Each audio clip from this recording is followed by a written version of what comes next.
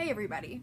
So today I'm going to be talking about panic attacks because I personally have been suffering from panic attacks since I was 8 years old, and when I was 8 I knew nothing about them. Shocking, I was a small child. I realize that panic attacks are more talked about today, but I feel like a lot of people have misconceptions about them. Think about panic attacks as like one form of panic attacks and don't really know about how it can affect different people in different ways. Personally, I have had 3 forms of panic attacks that I can think of off the top of my head. I'm going to talk about those today. I'm going to dive in with the first type of panic attack I have had, the most common one I experience. Actually, no, it's not the most common one I experience. It's the one I've experienced the longest, and that is probably the most stereotypical panic attack, which is what I'm gonna label the hysteric panic attack. So this is the panic attack where you just start feeling it in your chest, in my experience. You start feeling that need to cry, and it just starts building and building. For me, it turns into usually sobs. I feel like I can't breathe. I've had people compare it, people who have seen it with me, compare it to finding out like a loved one has died.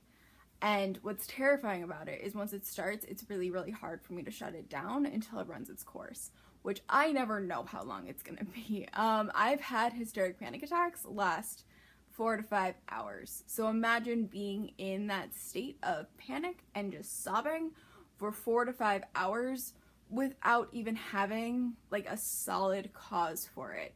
Sometimes with panic attacks, I will have a solid cause. I'll know exactly why I'm panicking. Those are usually more helpful to me because it's easier to shut them down in my experience, because I can either logic my way out of them sometimes. That's really rare with a panic attack, being able to logic out, or I can try to resolve the situation in some way, shape, or form. More times than not, there isn't one concrete cause, and I either have to just let it run its course, or if I can get myself into a position where I can get one of my Xanax that I have to stop a panic attack, I can take it and my body will start shutting it down, which, hallelujah for Xanax for those of us who need it. One of the upsides and downsides for this kind of panic attack is the people around you see it and hopefully will be respectful of it. The problem is that even those that are respectful of it don't always know how to react to it. In my case, unless you are one of the closest people in my life, I want you to leave me alone. I usually, if I feel it coming on in public, I dart to a bathroom so I can be in a stall, so people kind of have to leave me alone. I hate the attention of panic attacks. They are still super stigmatized, so I try to avoid people noticing them in any way, shape, or form, which I think is why I started having panic attack number 2, which I call the dissociation panic attack. I started dissociating about 2 years ago.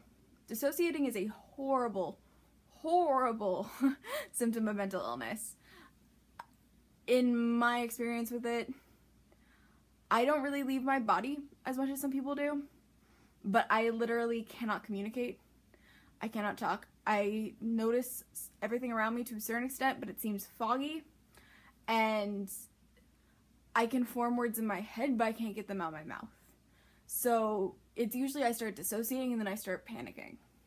Now, I do believe one of the reasons it started is because I'm so afraid of having hysteric panic attacks in public. So this is the way my body can panic, but there's absolutely no way anyone's going to know what's going on.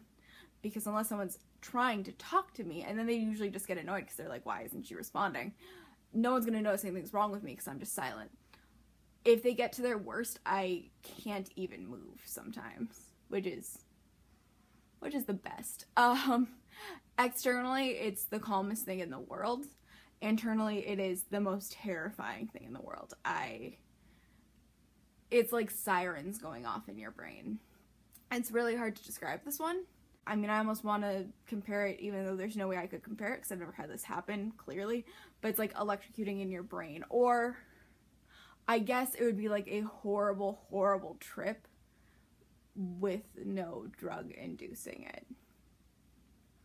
That, I guess, would be the best. And you can't verbalize it in any way, shape, or form. The third, and this one was the most terrifying just because I didn't know what it was, would be my physical panic attack. This has only happened once, and I was hospitalized. And, of course, the hospital did not diagnose this. It was years later I was talking with a therapist, and they're like, you had a panic attack. And I was like, I mean, that would have been nice to find out at the ER instead of having x-rays taken for no reason. I moved into a dorm at 18, and I think it was my second or third night there. Third. I started feeling really, really hot and sick. Now, I had no drugs. I had nothing to, like, drink that night. I was clean as a whistle. I just wanted to sleep so I could go to class in the morning. I was texting a friend, and I remember I started texting him, and I was like, I feel so sick right now. I don't know what's going on. Like, maybe I have food poisoning. And I could feel my temperature rising. So I went and I got a cold washcloth and I put it over my head. At this point, it was probably midnight. I just could not sleep. And then all of a sudden, I just remember running to the bathroom. I've never projectile vomited in my life. I don't think most people have projectile vomit in their life. I projectile vomited that night.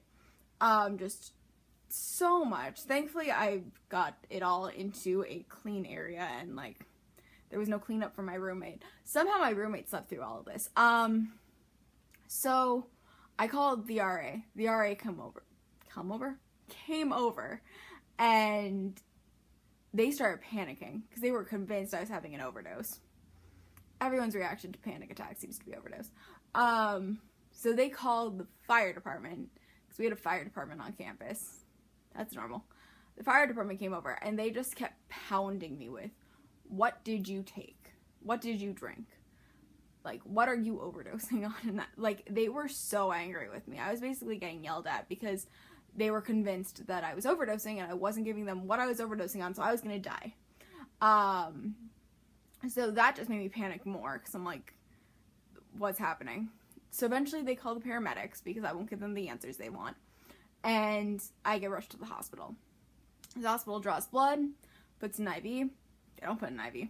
They stick me. I have a major, major needle phobia. Super needle phobia. I get stuck 3 times in this arm, 3 times in this arm.